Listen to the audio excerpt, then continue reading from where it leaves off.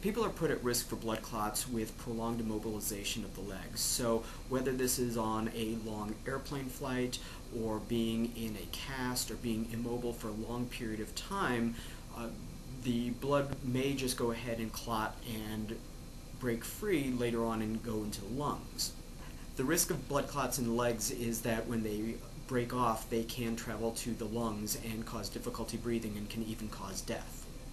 In most cases, the body will break down those blood clots. They're always formed and broken down by the body, but in some cases not only will they form, but they'll propagate and then move on, and the risk for blood clots in the legs is when they move up to the lung and cause difficulty breathing. Prolonged sitting at an office chair or office desk is not going to necessarily form a blood clot. If you're getting up and moving around, going to the bathroom, going to meetings, going to eat, that's enough activity during the day to keep blood clots from forming. When we're talking about prolonged periods of immobility, we're really speaking of multiple hours in a row. Not even, let's say, an airplane flight from St. Louis to New York or LA, but possibly if you're going to Asia, that's a very long period of time for you not to be moving. So the recommendation is that you get up, you stretch, you move around, you move your toes, and you move your legs.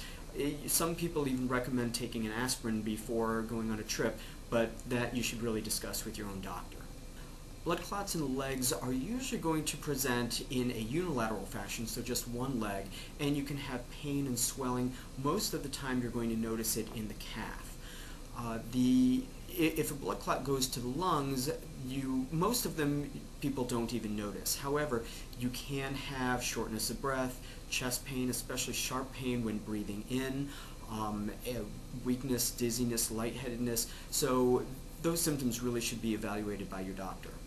Other risk factors for blood clots in legs would be if you have recently had surgery, if you have had a leg in a cast, if you are on birth control pills or estrogen replacement, if you have a history of cancer, and if you've had a history in your family of having blood clots.